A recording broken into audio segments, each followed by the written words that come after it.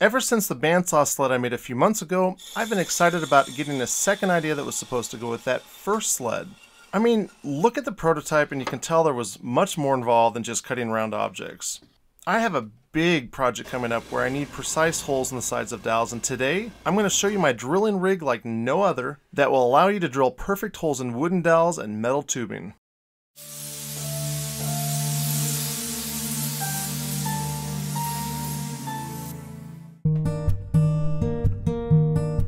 Okay, just like the first sled, we're going to be making a V-block.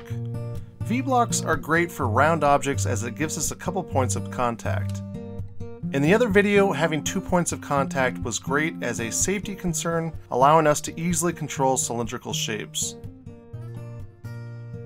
With our drilling sled, we want to have that same kind of control with dowels, but this time we'll want it more for precision.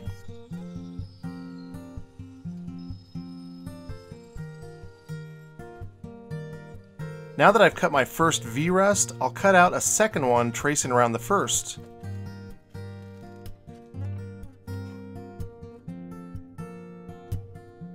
To make the V-sled, we'll simply cut a couple boards and butt them up against each other.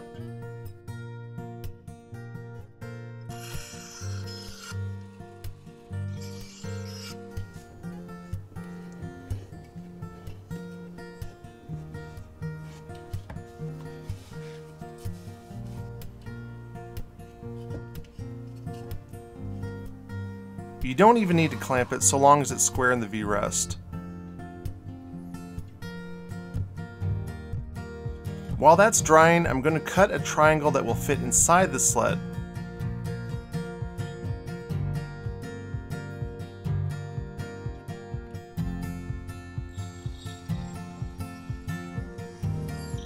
I used a little carpet tape here to attach the triangle.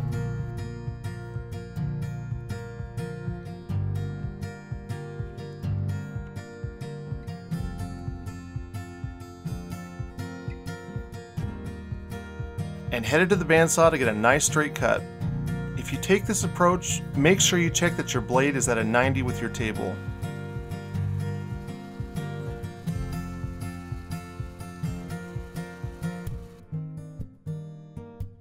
After I made my points of reference, I found the center of the triangle and brought it to my drill press, where I drilled out a 5/8 inch hole that's the same size as the spacer I'll be adding.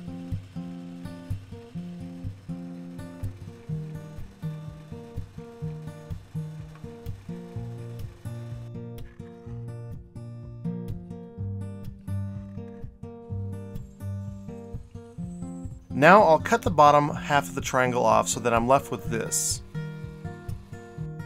I added my glue and centered the drill bit to the center of the cradle.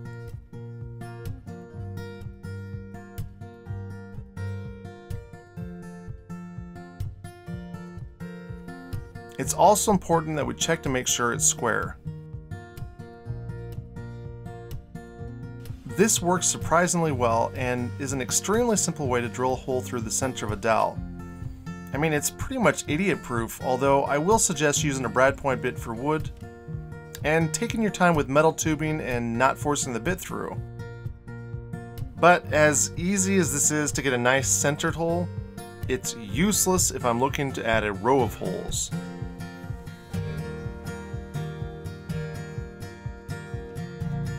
This second prototype will work for making single holes like the first, but it will allow us to make holes that are parallel to each other. We'll start off by gluing 2 pieces of 1x4s together with a very basic butt joint.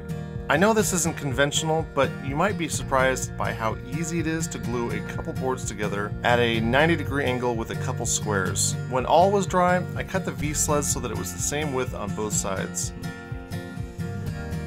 Now we're going to cut grooves that will run tracks in that will allow the sled to slide.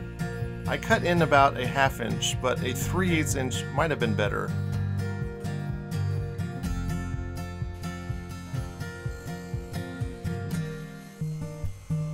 We'll want to make this twice as thick as our blade to give it more strength, roughly 3/16 of an inch altogether. I transfer the thickness over to my thin strip jig, removing about a 1/16 of an inch. If you don't have a thin strip jig, do yourself a favor and get one. I have a link to mine in the description below.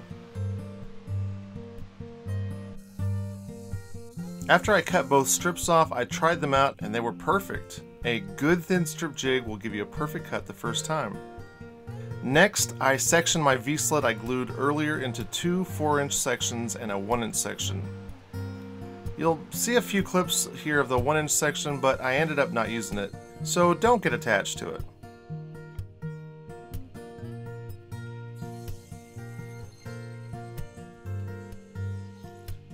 Now, we'll glue the tracks into one of the sections of the V-sled. Again, that 1-inch section was an idea that quickly became obsolete.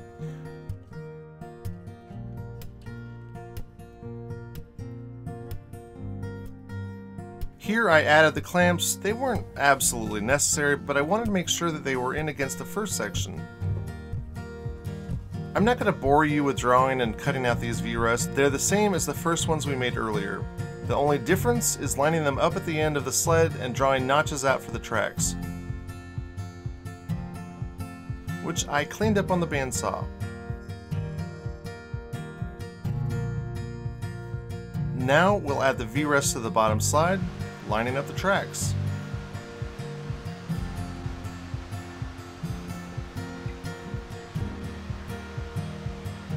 The cutting guides are going to be done a little differently in this version to get away from the drill press. I realize some people don't have the luxury of having a big machine to bore holes, so we'll look to the table saw instead.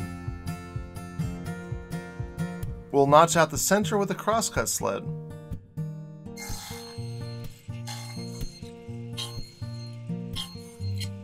The spacer just barely fit inside the center. Now we'll find the center of the spacer and line it back up against our V-sled, adding pencil lines and a rounded center.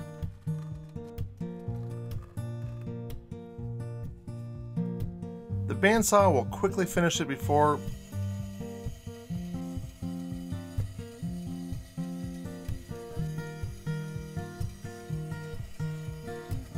we add some epoxy.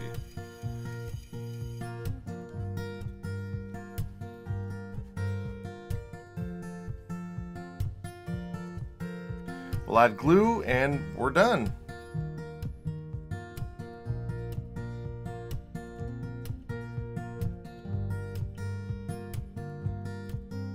With twin beds and twin cutting guides, I can easily add as many horizontal holes that are 100% parallel with each other by making my first hole and using a peg to lock it in place.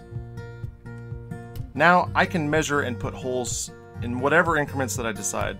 Here I place them about 3.5 inches apart.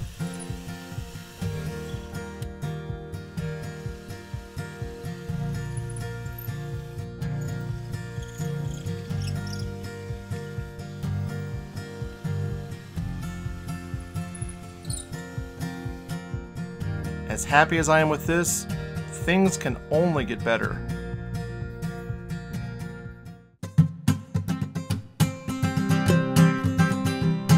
I'll be the first to admit this was probably a little overdone, but there are some improvements that you can easily add to your jig that are worth noting here. Because we've already built 2 sleds, I put the full build of this advanced version on my second channel. First and foremost, I went with hardwood. Pine's good for building houses and prototypes, but pine doesn't last very long in my shop. Using hardwood has an appeal to fine woodworking and makes my projects feel like I'm crafting masterpieces. Of course, hardwood is stronger and easily takes more abuse.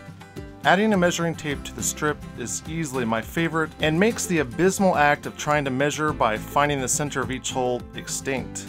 I can't tell you how many times I've had to go after those holes and found out I was just slightly off. I made the bottoms of each sled flat.